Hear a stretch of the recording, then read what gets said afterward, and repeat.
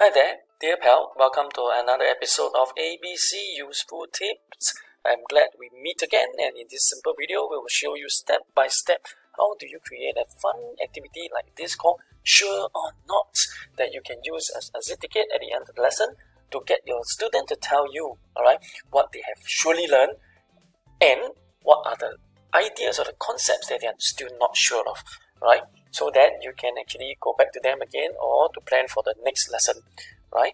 I hope you'll get values out of this, and at the end of the video, stay right to the end, you'll get a link that you can download a copy of your own of this activity. The copy will also include another page where you can design or add in or include any subtitle for the boxes that you want suitable for you.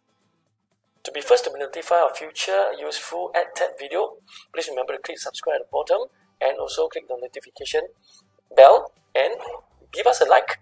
And without further ado, we'll dive right in.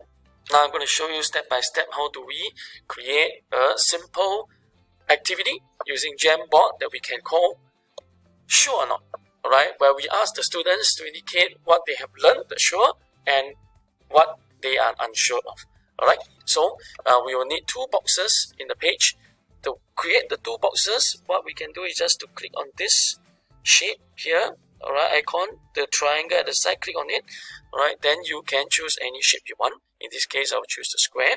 I'll click on the square, and then with this plus sign, I will click on the edge of the square, anywhere I want to put the square, and then I will hold the click and drag it to the size or the shape that I want.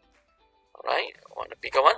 Okay, so in this case, I can pull it up, alright, make it interesting. So if I were to want a bigger area, okay, just maybe on top a small space for just the title alone, alright, and a little bit of subtitle for definition, I will just click on the bottom right hand corner just to resize it, okay, and the square dot at the bottom to lengthen it vertically.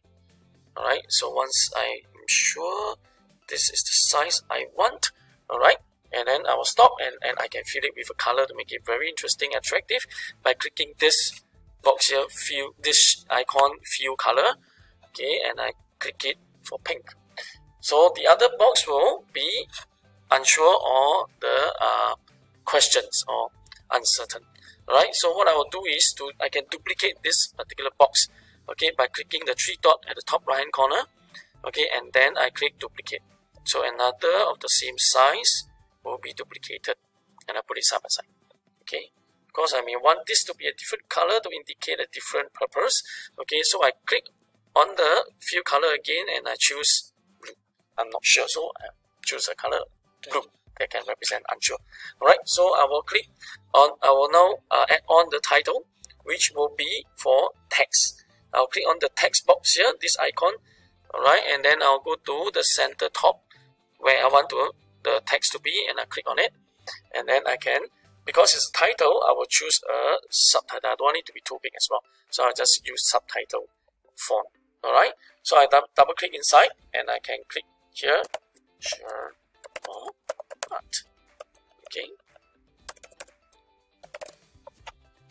Alright, so what I can do is, if it looks too small, I can increase the size, but I just want it to fit nicely into the box by clicking the square box at the right hand corner, and then from here I click the round button dot at the bottom right. I can resize it easily, okay, to the shape exactly that I want right here.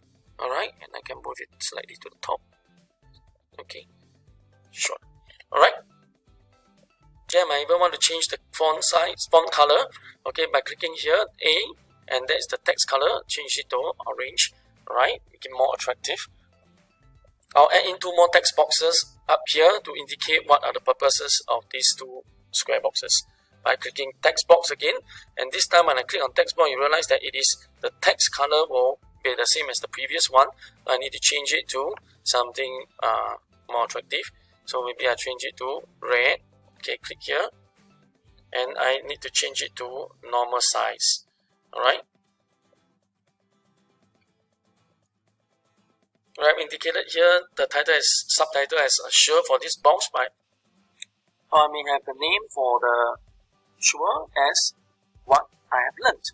right, to make it clearer for the students that we will emphasize learning points, right? And then for the other title, what we can do is just to duplicate again, right, by clicking the three dots right on top of the text box, and then click on duplicate.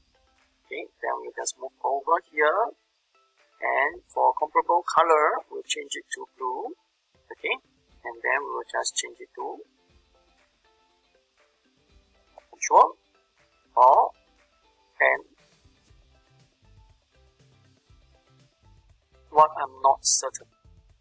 Okay, so this will be a good activity where we can, at the end of the lesson, check in with students what they know or what they've learned and what they want to learn more or they are not certain of. To make it more attractive or more prominent, what we can do is we can change the background color, right, to something even darker. This will make the boxes stand out. Thank you so much for watching this video, and then I hope that you get good values out of this activity. Alright, you come to the end, and this is the link that you can copy and paste onto your Google Chrome to make a copy of your own sure or not exit ticket activity. Alright, and this will be a activity where the backgrounds are not movable. Alright, all the items that are inside this page, alright, are not movable for the students to be able to write on top or paste any sticker or any text on top of it. Students will not be able to move even the wordings here or the boxes. So if you would like the boxes to be renamed, okay, to any title that you wish, you can actually go into the page 2, alright, delete the page 1 by clicking here at the arrow, and then you can delete any of these pages.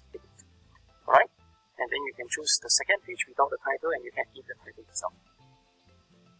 I hope you love this video, and the video or this activity will make it fun for students' learning and engagement. Right? Look forward to seeing you again. Please remember to subscribe at the bottom or subscribe at this brown button. Alright, and you may be interested to click on any of these videos to look at more videos of EdTech tutorials. And look forward to seeing you again. Take care.